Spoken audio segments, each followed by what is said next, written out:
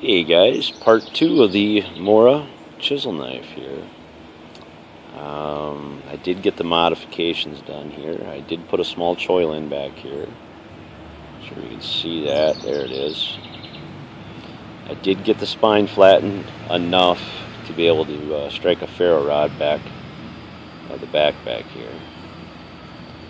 And I sharpened it up. Now a true chisel, you set your bevel and you flatten the back, you lap it until it's perfectly flat. And then you slightly buff the edge. And that is how you sharpen a chisel. Now, because of Mora's insistence on buffing these to the point to where the edges are round like that, it makes it real difficult to do that.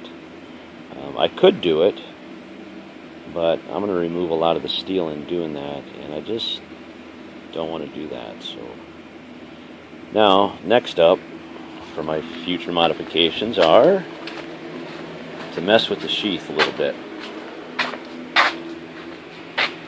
Oh yeah, cuts paper. Now I'm thinking I'm going to put a strop or a stone on the front, diamond stone or a strop. It's going to have a ferro rod on it, of course. Probably set it up like my Baco.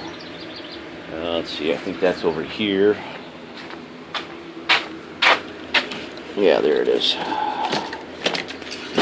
Dropping stuff.